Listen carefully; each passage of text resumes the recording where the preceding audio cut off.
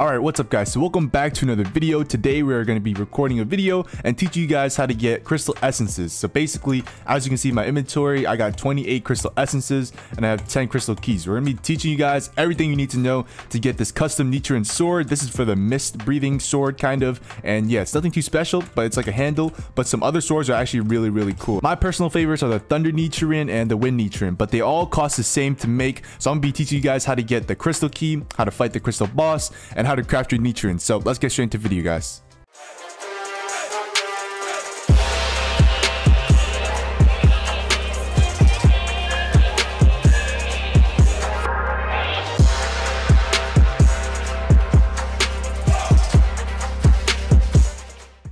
Okay, so starting off the video, we are going to be at Slayer HQ. This is where you're going to be doing all your crafting and to get your Slayer Nichirin, of course. So I'm pretty sure if you guys are watching this video, you guys should have finished Final Selection, because if you guys haven't, you definitely want to go finish that first so that you can actually craft your regular Nichirin, because that's needed to craft your custom Nichirin.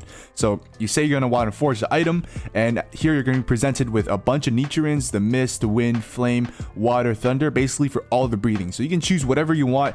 Let's say you're thunder breathing and you like the water Nichirin like style, you can get the water Nichirin. It's gonna still give the same buffs, it's just, you know, different cosmetic or different aesthetic. So the main thing we're actually looking for is crystal essence. So in order to get crystal essence, you must fight the crystal boss, and to fight the crystal boss, you need to go onto the miscellaneous tab right here, and then you'll be presented with the crystal key. So if you click the crystal key, this is what's needed to actually basically open up a door to fight the crystal boss. So this is the main requirements. You're gonna want to try to get at least one crystal key, because it requires only one crystal essence to actually forge a sword or a Nichirin.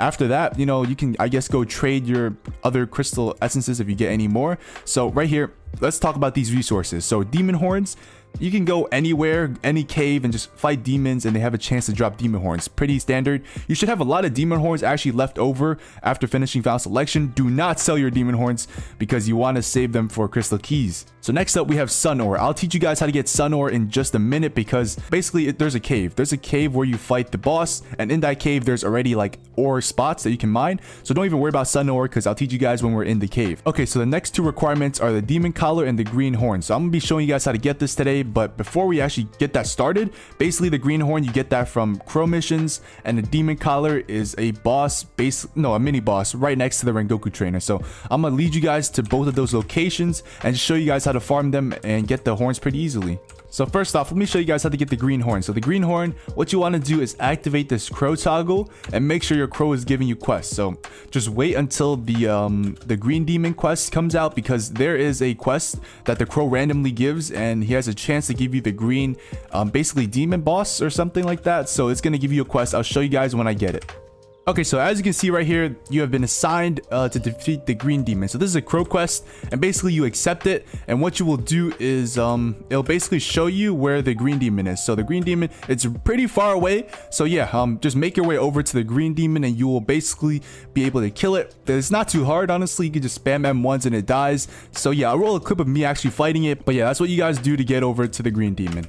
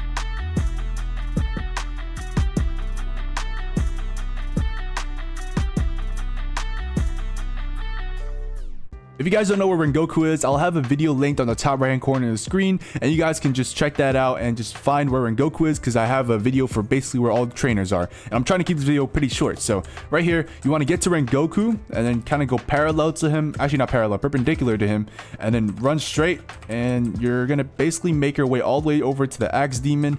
And the Axe Demon, I'll have a clip of me fighting it. Basically, it's not too hard, and you can definitely solo it, not too hard. Over here, yeah, basically just parallel to Rengoku. Come into this cave. You can also farm demon horns here while farming the Axe Demon. So the Axe Demon spawns all the way back there, and yeah, I'll roll the clip of me fighting him.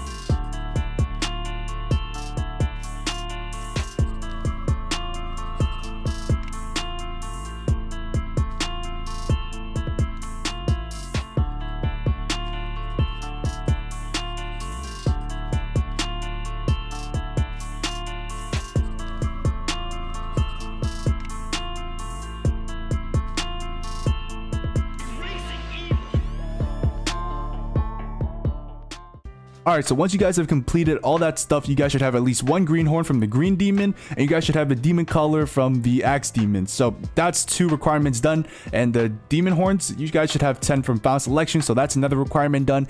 And last but not least is sun ore. So I'm going to bring you guys over to the cave where you actually fight the crystal demon, because there's some, I guess, ores in there that you can mine for sun ore. So just follow me. We're in Okuya. Let me actually be a little more specific. So this is the hair salon dude. Just come over to hair salon dude, and this is the entrance, because there's 2 entrances, one over there and one over here, and just go to the hair salon entrance. So you kind of want to follow this path, and I'll fast forward real quick.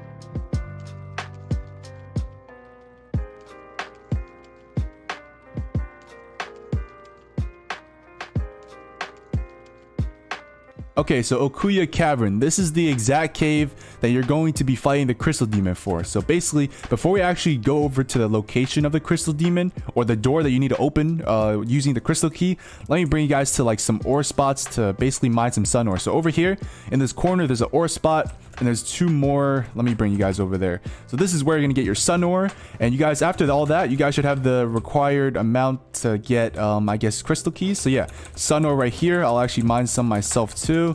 Okay, so that's an ore spot, and there's 2 more ore spots hidden around here, and there's usually a demon guarding it, so be careful. Let me see if there's a demon in here.